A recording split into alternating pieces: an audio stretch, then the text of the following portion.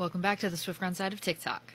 Okay, let's talk about one of the most insane nights in the Gaylor fandom, when Diana showed up at Taylor's SNL set in 2019, which was iconic, and I believe partially the inspiration for a song, but first let me say this, and I'm going to say it loud and clear. Diana and Taylor are not together. I do not believe in late-stage SwiftGround. In fact, I basically know for a fact nothing is going on between them because I know people in Diana's social circles and there's just no way she's sneaking around with Taylor. Since she got divorced, she's been traveling, dating around, and living her best life, and we love that for her. Okay, anyway, back to SNL in 2019.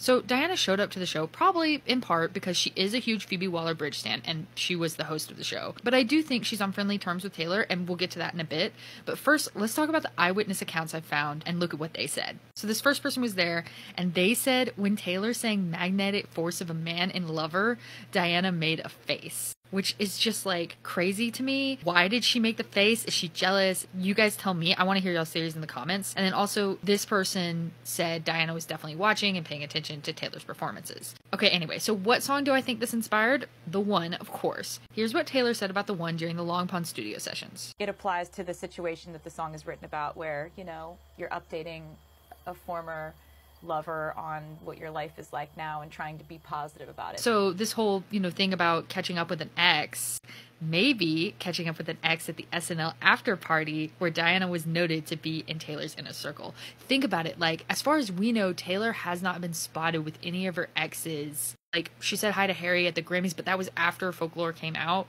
She hasn't been seen with Carly in several years. She hasn't been seen with Jake Gyllenhaal in a long time. Like, I really think Diana could fit for this. Anyway, I have a whole another video about why Diana could be the muse for The One, so check that out, or my other SwiftGround videos if you like this stuff. And there's a link in my bio that has a link to the master post I wrote about SwiftGround, so you might enjoy that too. Bye!